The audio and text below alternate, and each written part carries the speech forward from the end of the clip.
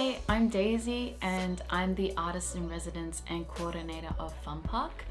FUNPARK is a project that aims to empower young people from Mount Druitt through skills in arts, performance and filmmaking. When I was in Year 9, I wanted to be a director, a teacher, a change maker.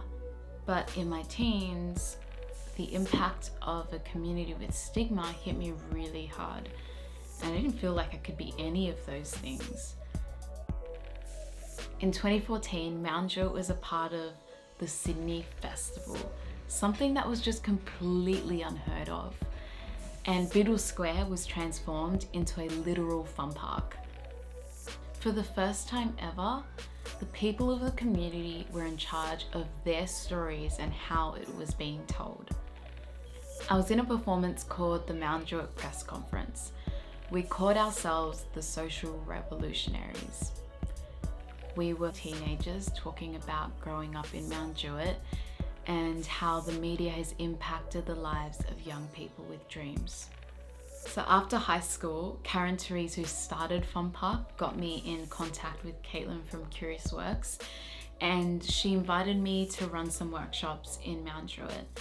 And I really enjoyed that experience because for me, it was great sharing my skills in filmmaking and reporting with them. With my students, we are creating work that reflects the experiences of young people growing up out west. I want them to own their stories and be in control of the way it's being presented.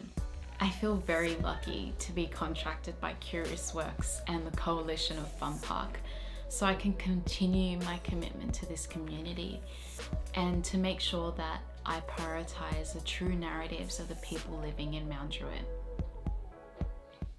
See, we shouldn't just be known for a bad news headline or a shitty documentary that dramatizes our lives.